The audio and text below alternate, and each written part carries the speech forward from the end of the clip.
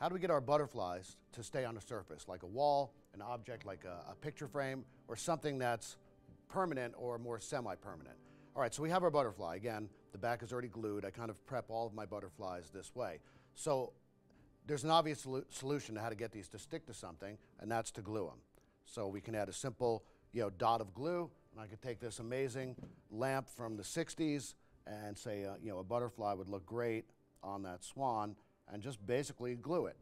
So now that's glued in place.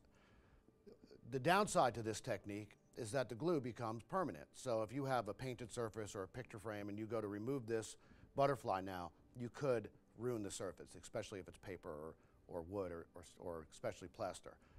So there's another solution, and that is two-sided tape. So this is Grip Tech tape. It's a name brand. You can find it on Amazon or other retailers. And it's two-sided tape, but it's more padded than what you would see, and gummy.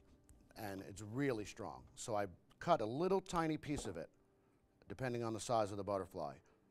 And this is what I'm going to do on the wall installation later. So you're going to see a video of me adding dozens of these butterflies up a wall, and every one of them has been prepped with this Grip Tech tape. It's two-sided. We stick the one side down, mold it around the butterfly like so, and then we peel the other side off, and then I can add it to the object, just like that. And I can take it off and I can move it. And again, I would call this semi-permanent because they're not going to fall down in a day. I've tested these on bricks, on glass, and they will stick for months until you remove them. And you remove them very carefully because these two, I would suggest doing a test, can remove the paint.